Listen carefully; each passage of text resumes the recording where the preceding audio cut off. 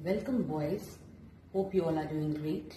I'm back with a new video, but before starting with the new topic, let's take a quick recap of the previous session. So boys, in the previous session, in the previous video, we have discussed about first generation computers. Time duration of this generation is from 1942 to 59. We have discussed few examples of first generation computers also, that is ENIAC, EDVAC, UNIVAC 1, IBM 650 and IBM 701.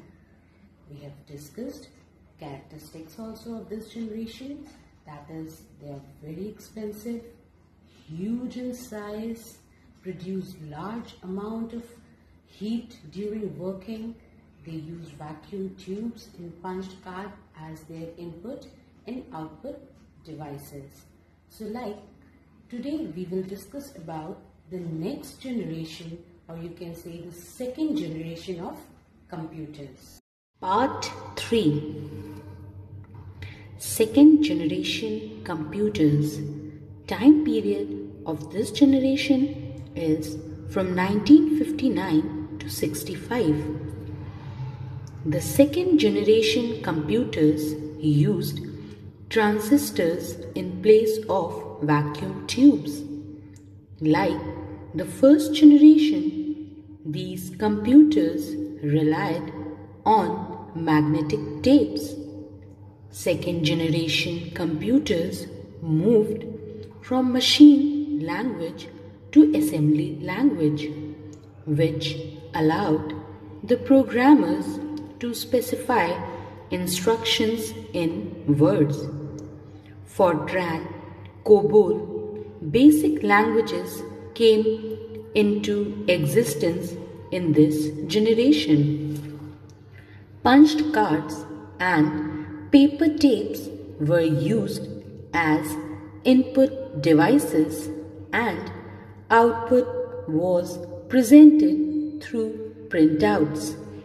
These computers were faster, cheaper, smaller, and more efficient than the computers of first generation. Now, hardware component used in this generation. Number 1. Transistors.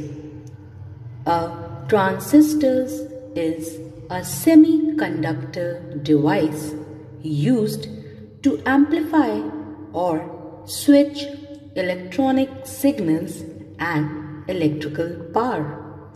It is composed of semiconductor material, usually with at least 3 terminals for connection to an external circuit. Number 2. Magnetic tapes. Magnetic tape is a medium for magnetic recording made of a thin magnetizable coating on a long, narrow strip of plastic film. It was developed in Germany in 1928 based on magnetic wire recording. Now we will discuss few characteristics of this generation. Number 1. Compact in size. Number 2. Less expensive. Number 3. Fast processing speed than the first generation computers. Number 4. Magnetic core technology were used as primary memory. Number 5. Magnetic discs and magnetic tapes were used as the secondary storage. Number 6. Generates less heat during working. Number 7. Assembly or coding language were used in these computers.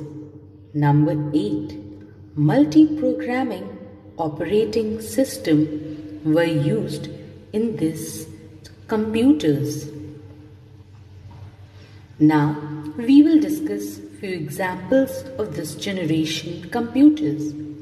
Under this, the very first one is UNIVAC 1108 Universal Automatic Computer Model 1108. Number 2, IBM 1620. Number 3, IBM 7094. Number 4, CDC 1604. Number 5, CDC 3600.